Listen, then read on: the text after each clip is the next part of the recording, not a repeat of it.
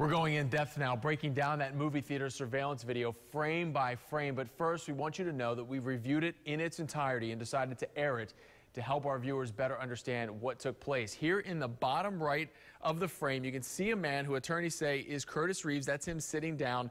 And then the altercation happens. We're going to slow this down here for you.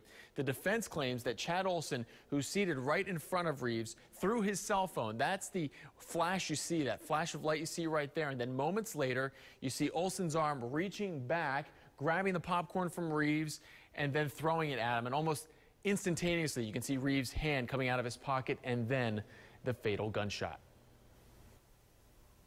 And we posted that entire video on our website at abcactionnews.com, and there you can also view the judge's full ruling along with statements from Reeves' attorneys and a statement from Nicole Olson. Again, just head to abcactionnews.com.